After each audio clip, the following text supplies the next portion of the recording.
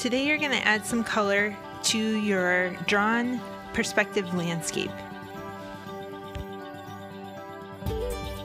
So I'm using markers. If you don't have markers, you could use colored pencils or crayons.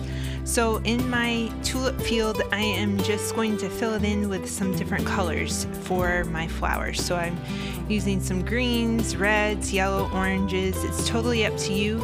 And you can make that decision because you are the artist and you can make your final piece to look the way that you would like. So if you want to look up a picture and model it after that, or just create one in your own imagination. I'm finding that if you outline the outer shape first and then fill it in, it's a little easier to make sure that you keep your color within the lines. Again, you can use a different material other than marker, or you can use multiple materials.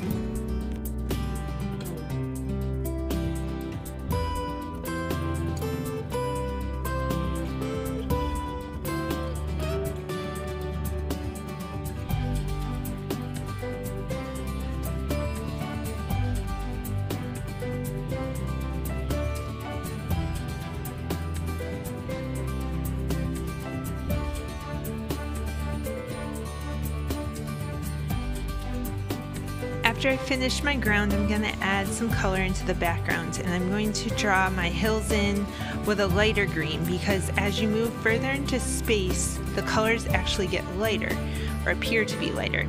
And I just drew that green hill on top of my houses because I'm going to draw a silhouette that will cover up over on top of that green.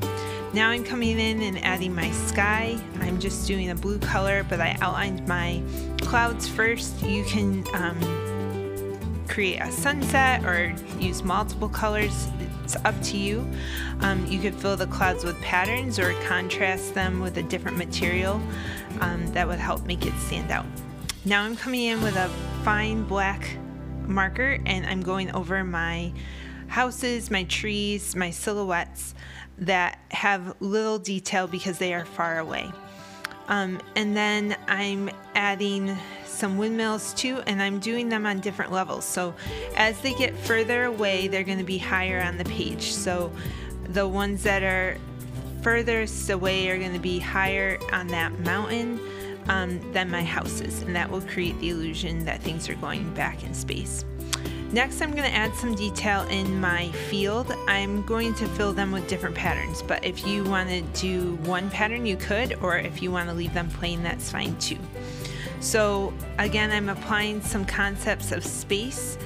Objects closer will have more detail and be larger. Objects further away will be smaller and have smaller details and less details. Objects further away will also be lighter in value. So I'm coming in and adding some texture in the grass with different values of the same color.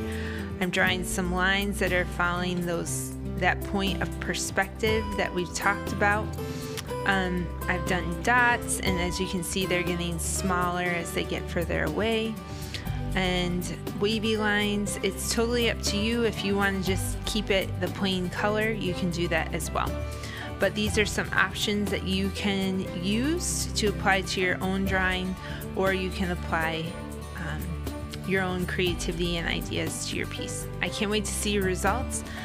Please send them my way, and I look forward to seeing them.